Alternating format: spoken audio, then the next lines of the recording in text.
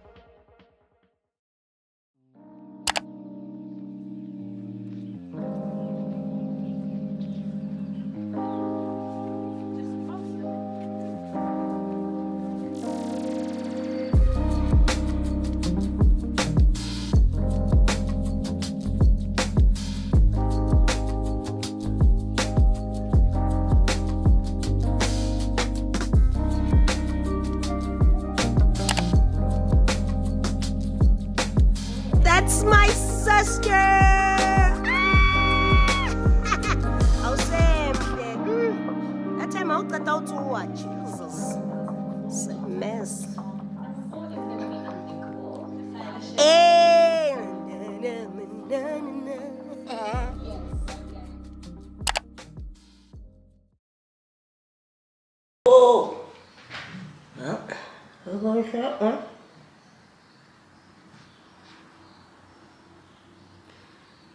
Yeah. No. No. No.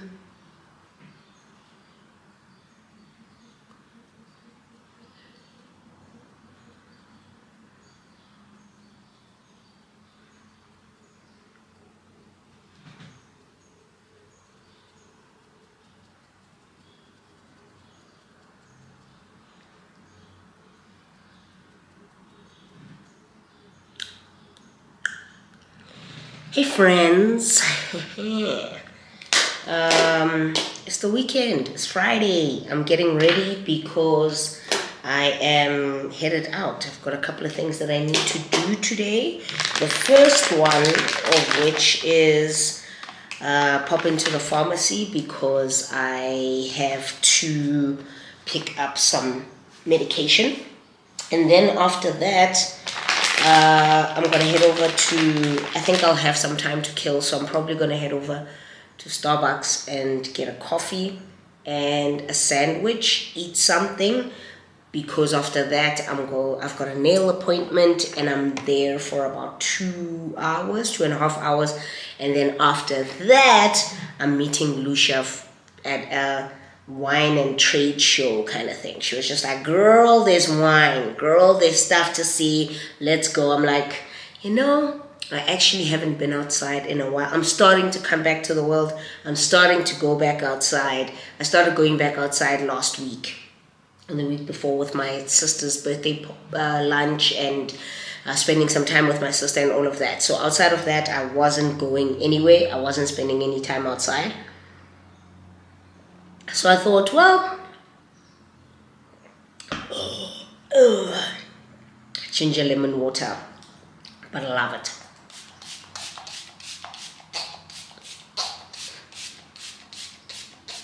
So I thought to myself, well, why not? Why not go outside for a little bit, you know?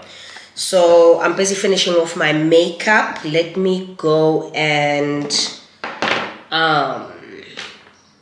just put some gel on here while I wait for the glue for my lashes, and then I should be done with my makeup. Then I'm gonna put on a red lip today. I've got some black jeans on. I've got some really dark navy jeans on, and I'm gonna wear those. It's spring day today. It's actually the 1st of September, and it's quite chilly. It's quite chilly outside. I had planned to wear a skirt, but no, it's actually quite chilly outside. So I've got jeans on, and I'm gonna wear my Steve Madden combat boots. And it's actually up top here that I'm not sure. I haven't worn my pearl denim shirt in a while, and I really love that shirt. But I might have to put on a vest underneath, which I don't feel like it. I don't consider this as a vest. I'm talking about something slightly warmer, and that's long sleeved, and I don't feel like feeling heavy and all of that. I don't feel like layering, basically. That's what I'm only going to eat when I meet up with Lulu. So I just need to at the very least, wow, that's a bad install.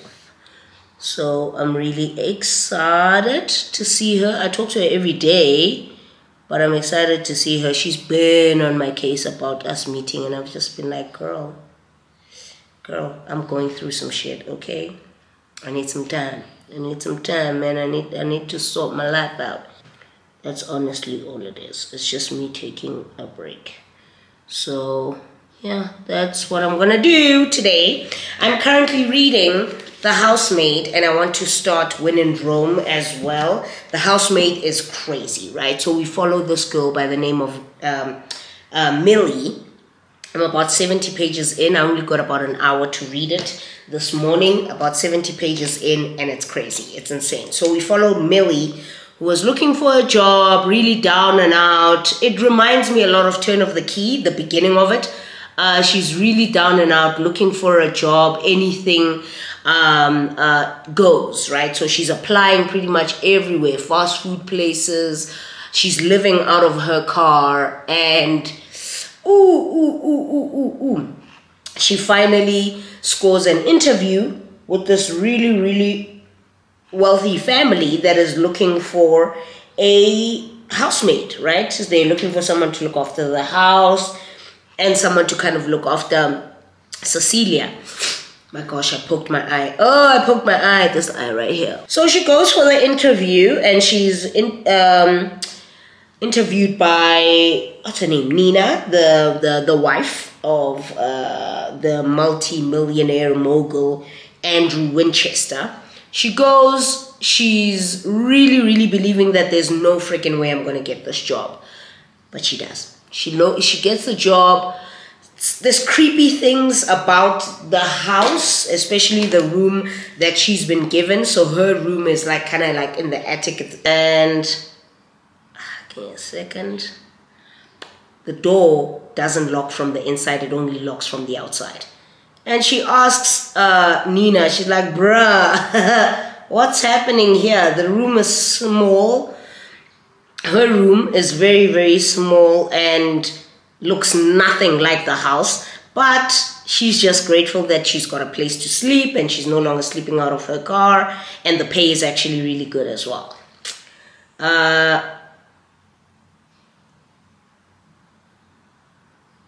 So I'm really fairly still at the beginning of the book, so there's not much, but it's kind of creepy, okay? And there's this landscaper who works for the family and does the landscaping and the garden and all of that. He's an Italian guy. And from the moment that Millie arrived, he looked at her and he said some Italian word in which she ended up Googling the translation of, and it just meant danger. The guy kept on shaking his head when he saw her. The guy never makes his way into the house, Enzo, and it's just, so it's kind of just laying the story, but it's really fast-paced, very easy to read. So that's what I'm gonna read when I get to Starbucks in the time that I'm waiting for my nail appointment. Oh, hello, today. She's giving rich auntie vibes today. Look at her. Hey. Ooh, Bato. All right, you ready? Yes, I'm ready. Hold on. Come on, look at the vlogger. Look at the vlogger life. Another time kids are a phone. Cheers. Cheers, sweetie. Thank you. Cheers.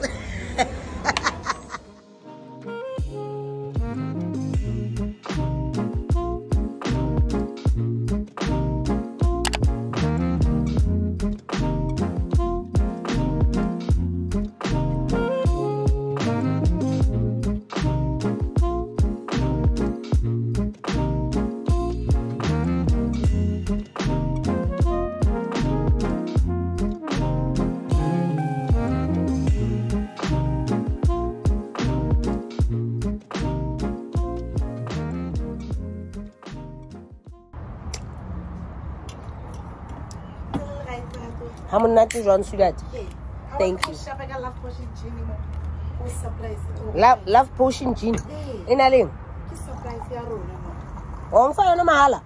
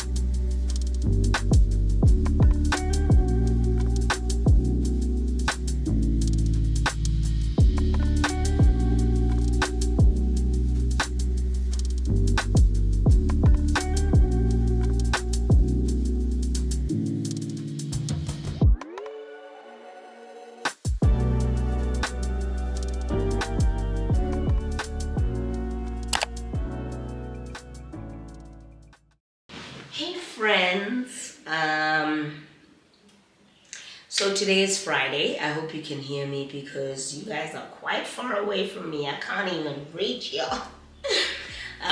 So today is Friday. Typically, I try not to work on Fridays. I try to have slower mornings, work from home vibes, shorter days, which sometimes I have, sometimes I don't. But this Friday was one of those days where it was just a slow morning, a slow start to the morning. I woke up at 5. Slow start to the morning, we woke up at 5. I woke up at 5, I've been up since 5. It is currently 10:15. And I'm really just still lounging, answering emails here and there on my phone, should I need to, and really taking it easy. There's a few things that I need to do today. I'm meeting up with Tina later today at about 1 o'clock for lunch. Tina, if you don't remember, is from many vlogs ago where I featured on a podcast, an audio and visual podcast called Small Business Runway. And she has just been really great, and we had been talking since then about meeting up for lunch and just relaxing, unwinding. Who is calling me, Cher? Could be my sister. It is my sister. Why are you buzzing me?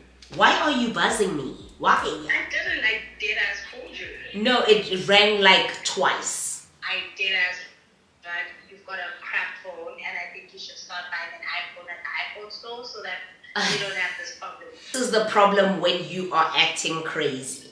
This is the problem when... when... at the airport. Okay, what time is your flight? Yeah. Okay, girl. Okay, well, have a safe flight. I love you, okay? I love you. I'll tell you if they're trying to murder me, okay? Please, I will fly out there. Please. Yeah. Okay? Yeah. No, if they're trying to murder me, tell me. Yeah, you better tell me. And if something seems fishy or funny, come back home. I'm coming back home. Thank you. I'm not time for that. Thank you. Okay. Love ya. Bye. Bye. Yes, so as I was saying, sorry, I'm meeting Dina today at 1 for lunch, which I'm really looking forward to. A couple of things that I need to do. On Sunday, I was supposed to attend something with another good friend of mine, Pamelo, on Sunday, and I won't be able to do that. So because of that, I sent her a little special package gift kind of thing, which will be delivered to her house today, just to say, look, I'm sorry I won't be able to make it, but I'll be thinking about you, yada yada yada, all that jazz. So yeah, outside of that, I'm pretty much going to hang here and read until I get up and shower and get ready, because I feel like if I do that now, I'm going to be very tempted to eat and be busy in the house, and I ain't trying to do that. I ain't trying to do that. Or am I? I still need to figure out what I'm going to wear, so maybe we'll do that together. So maybe I might just get up earlier. Yeah, book. I wanted to share with you guys the 2 books that I actually finished yesterday, and I've been reading them for a couple of days. This one is The Housemaid by Frida McFadden, which I started talking about earlier on in the vlog, and let me tell you, oh my god, it's so good. If ever, you know, I needed a thriller that I could love and just devour, and a thriller that I felt is very fast-paced, a thriller that I felt is easily accessible in terms of reading and all of that. It doesn't feel difficult. A thriller that I also felt like has insane, beautiful plot twists that I don't see coming, and this is it. I'm pretty sure this is gonna be, if not top 10 of my favorite books of the year, maybe top 20. I'm trying to do this thing where I have top 5 non-fiction books, because I don't read non-fiction as much, but I've been trying this year. So, and then have top 10 of fiction novels. This is so good. I think I spoke about it a little bit where we follow Millie, and she works for the Winchester family, And strange things start happening once she starts working there. She kind of feels like Nina, the wife of the household, really just doesn't like her. Nina does very deliberate things where she will leave the kitchen untidy, or where she'll say to Millie, like, I asked you to do this, and Millie will be like, nah bro, you did it. What are you talking about? You didn't. No, but I did. Don't forget in future, da da da. And she would really be hard on Millie, whereas the husband, Andrew, would be so sweet. Oh, my wife, this. My wife has got a couple of mental health problems, da da da. Until things get really, really crazy, and Millie sleeps in the attic of the house on the second floor. But she sleeps in a room where the door only locks from the outside, so she cannot lock it from the inside, which in and of itself, it's just like, are you joking? Are you joking? What? So once that starts, these funny things start happening. That's all I want to share about this book, that I think you should just go and devour it. Don't even read the back of the book. Just go to Bargain Books, because that's where I found mine. Yes. Go read this book. Read this book. It is so good. It's a psychological thriller, but it has a couple of trigger warnings with regards to body shaming, with regards to mental health struggles in terms of, people going to psychiatric facilities, abuse and yeah, all that kind of stuff. And I really do think you should check those out before you read them. Just narcissistic, psycho abuse, just crazy stuff happens in this book, but it's really good. It's extremely entertaining, and I rated this one a 5 out of 5. The other book that I read was A Good Lie by T.R. Torre.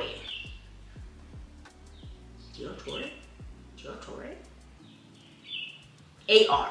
The other one is A Good Lie by A.R. Torre, and I listened to that one via Scribd. Scribd is the audiobook platform that I listen to. I pay for it each month. It's about 150 or 160 each month, but you get access to the latest books, some of the best books. Yeah. So that's I'm willing to sacrifice that money to be able to have access to an audiobook, because I listen to audiobooks when I'm driving. I listen to audiobooks when I'm cleaning up in the house, making my bed. I actually listen to audiobooks more than I listen to podcasts now, which is fine, each to their own.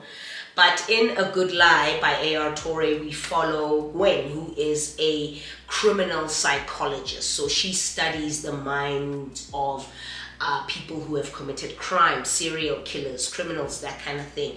And the book essentially opens with her and one of her patients or her clients. And this guy is so intent on how mad he is at his wife and how he wants to kill his wife, and he's got all these thoughts about offing his wife, and she's trying to counsel him and psychologize him out of that, right? So cool. In and around all this time, there is a serial killer in the area called the Bloody Heart Killer, the BH Killer. And what this killer does, he picks up boys, very young boys, 17, 18 in high school, picks them up, very good looking boys, and does what serial killers do. So there's major trigger warnings in this one. It's gory. There's a lot of stuff about fingers and abuse and sexual abuse of minors and all of that. So highly recommend that you check trigger warnings for this one as well. But like for me, anything... Now it's my dad. Hi, Dad. Hi. Shabula. It's like crazy, right? Until one day, a really well-known criminal attorney walks into Gwen's office, Robert, and he says, listen, the BH killer has been supposedly arrested. I'm going to defend the BH killer because I know that this is not the killer. This guy is not the killer. And he does this because his son was one of the victims of the BH killer. And so it becomes this thing, you know, this mishmash of, oh, who could have done it? Robert wants Gwen to come onto this case and help him with it so that she can criminally profile the supposed killer who Robert doesn't believe is the killer. And so now, you know, you kind of watch it unfold. Insane. So freaking good. But I enjoyed it. Again, fast-paced, very short. The audiobook was about 5 hours long, so I managed to finish it in 2 or 3 days. Given the fact that I'm at work, so driving from here to there, here to there, here to there. But I enjoyed it. It didn't quite make it 5-star level, but I gave it a 3.75. Now, I don't typically do 0.75s. I don't do that. But with this one, I did, because I felt like it's good, and I don't want to take away from the fact that it's really good. But I managed to call out the plot twists. I managed to guess who the killer was, and I was right. And I also managed, there's 2 or 3 things that I guessed that, this can't be right, and I was right. This is who it is, and I was right. This is who it is, and I was right. So for me, being a seasoned thriller reader, I wasn't fully immersed in it like this one. The twists, the plots, and all of that, I kind of called and saw coming. So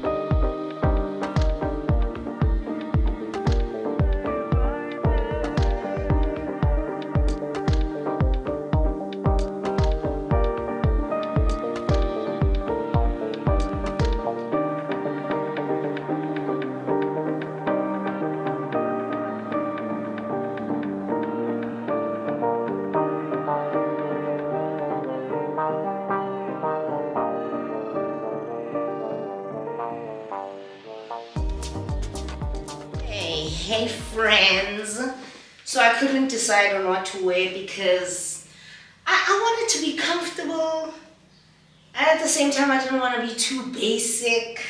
So I'm pushing this, I don't know what we're gonna call this outfit today, because it's just jeans, sneakers, white sneakers, and a shirt which I'm gonna roll up. Like, oh, I tried, but I really didn't. I could have just come back from work. No, that's the kind of vibe I'm going for today too. I actually just want to be pretty chill, you know. I broke all my necklaces. All my necklaces, somehow they break. I don't know. I'm gonna put my lip product on when I leave. And then glasses. I've got 2 options. We've got these ones from Aldo, which are so cute. They match with the outfit. They got the blue vibe, yeah. The other option is to rock these, which I haven't worn in quite a while, and I absolutely, you know what, here we go. This is where we're living, okay? But what I'm gonna do is take these as well, because I like to have options. I like to have 2 or 3, maybe even 4 pairs of glasses in my car, and that's just how it is. Okay, I'm gonna put some lip gloss on when I get there. I have to leave now. I don't like to wait punctual, and I've got 10 minutes to get there. And yeah, Introvert, like I said, is around the corner for me, so it's cool. Let's go. Let's go have a cocktail.